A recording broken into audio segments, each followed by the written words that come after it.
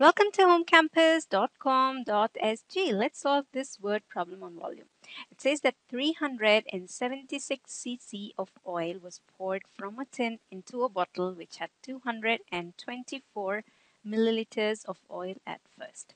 Okay, now this cc over here means cubic centimeters or centimeter cube. Okay, cc is the short for centimeter cube or cubic centimeter. And it's a unit of volume because it's centimeter cube. All right, so 376 cc, that's the volume of oil that was poured from a tin into a bottle which had 224 milliliters of oil at first. If the bottle is now 1/4 full, what is the capacity of the bottle? Okay, now here is the thing. There was a tin from which 376 cubic centimeters of oil was poured into a bottle, and the bottle already had 224 milliliters of oil.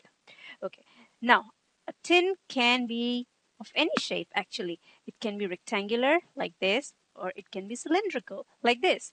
And it doesn't matter whether the tin was rectangular or whether it was cylindrical. What is important is the volume of oil that was poured out of the tin into the bottle was 376 cubic centimeters. Okay, so there was also a bottle like this that already had 224 milliliters of oil.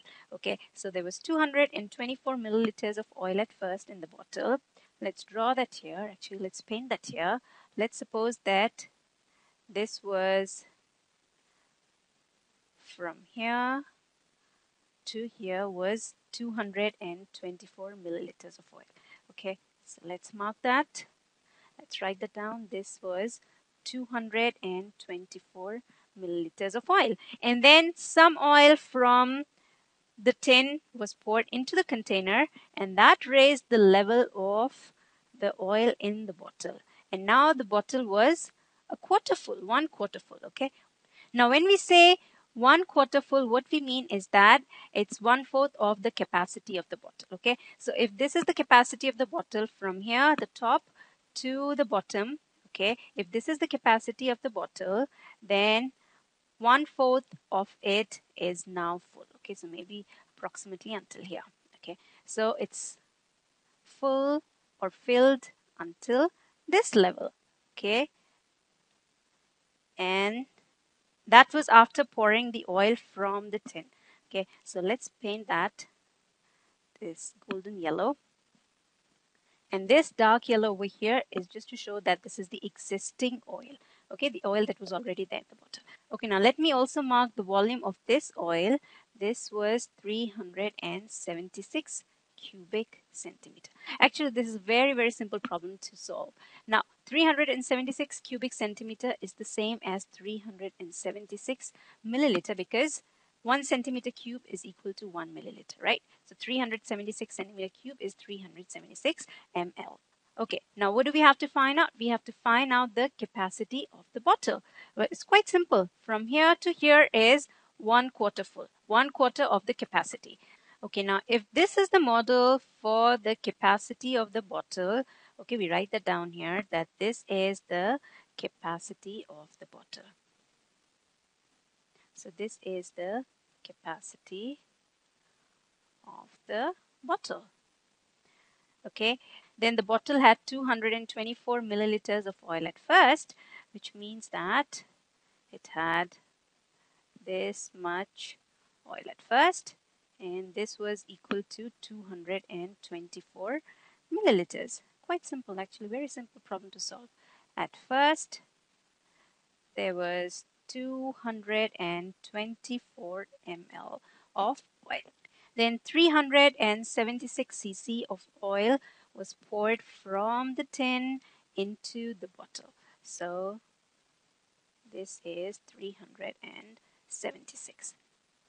Okay, let me write that down here.